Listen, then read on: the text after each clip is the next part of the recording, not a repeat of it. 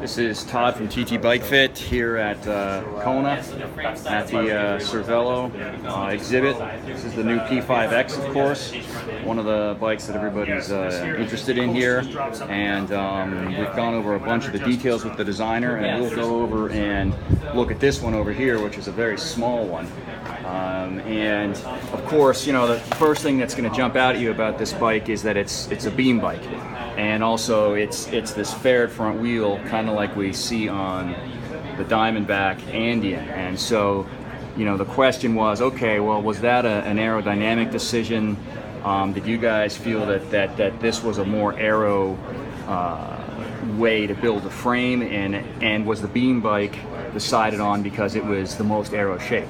And interestingly, neither of those were the case. The reason the bike is shaped this way was to come up with what they felt was the best way to integrate all the needs of a triathlete, of a long course triathlete, to make an integrated system so that you could have the storage and the hydration without detracting from the aerodynamics of speed of the bike. And so this shape was the best way to achieve that entire integrated system. One of the obvious features, the important features about this bike is the adjustability for fit reasons. They have which is very unique here, the telescoping aero bar setup on a single post here with a single binder bolt in there. So it's almost like a seat post that the aero bars sit on, and you got about 110 millimeters of vertical adjustment on there, so that's quite a bit.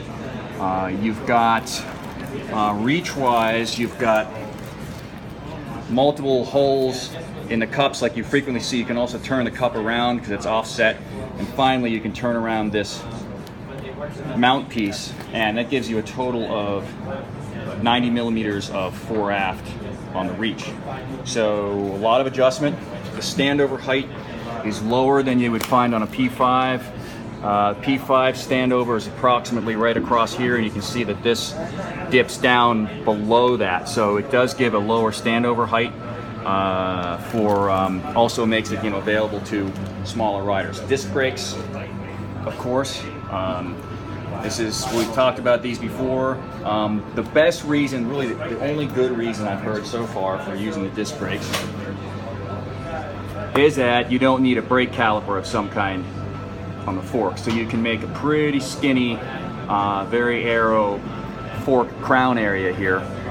And you can optimize that for aero without having to figure out how to put a brake in there. And Head, who's involved with this bike, and I'll talk more about that in a second, specified that the disc really only causes about a watt of drag or so, and you can more than make that up potentially by the way you can design the front end of the bike. Obviously, you can see the base bars here are flippable. These are in the raised position, or you can also have them in the drop position, but if you're going to use a lot of telescope, a lot of stack increase here, you might want to flip those. Seat post is obviously adjustable, and it can be cut off so it's flush with the bottom once you get a height adjustment. Now we should go ahead and try to look at some of the storage options if we can get a bike that's not being. Yeah, so we've got bento storage up here. Built in. This is also removable. The junction boxes go in here. Clear window to see the light of the junction box. So those are all nice features. We have a storage box here. So you see you've got a large compartment here which a tubular tire could be stuffed in, and then you've also got an enclosure here, which if I remember how to open the thing, which I probably don't, this little box, you're gonna have to believe me on this because I'm doing it one hand, I don't remember how to open it. This little box has your spare tube and your CO2 and everything in it. So you open this up, and that's where you keep that stuff. And it snaps in there, and you don't have to have that storage box. You can just put the cover on if you don't need the storage. And I'm doing a bad job of putting this thing back.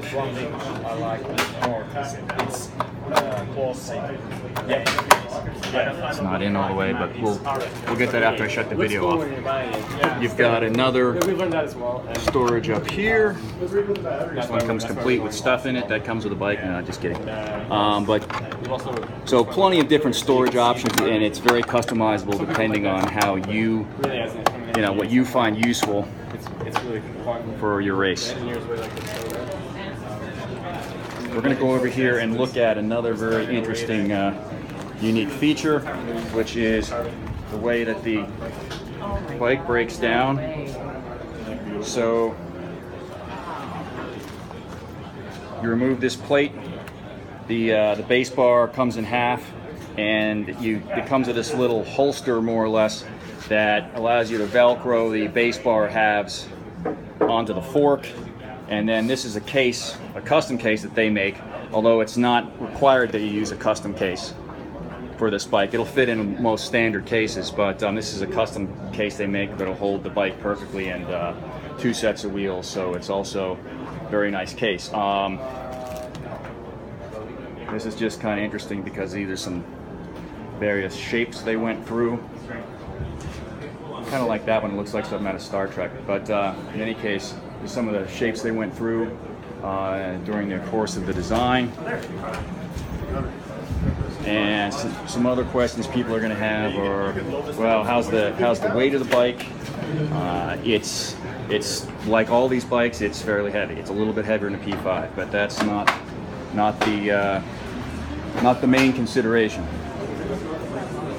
Go out here and look at one on the outside. There's maybe a few different versions. These ones we're seeing here with the NB wheels and the E-tap are top of the line. You're looking at 15-ish for this bike.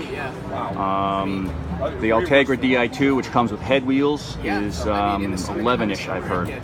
So certainly premium pricing. One interesting thing is where this bike's being made. This bike is actually being made by Head here in the U.S. in Wisconsin. So that really surprised me. I did not know that. Spoke to the Head guy about that. So that's a unique, definitely a unique feature of this bike. As the other question you might have is the suspension of this bike. It's not really designed to be a suspension frame, but just the overall shape of it is going to give you some small amount of shock absorption because you don't have a direct connection between, you know, the seat post and down into the bottom bracket area. So you do, you know, sort of have a leaf spring shape with this beam. So you're going to get, you know, probably some amount of shock absorption out of this thing. Although that's not how it's designed. It's designed to be very stiff. So that's the P5X first look, and if you can get yourself over here to Kona, you can take one out for a test ride.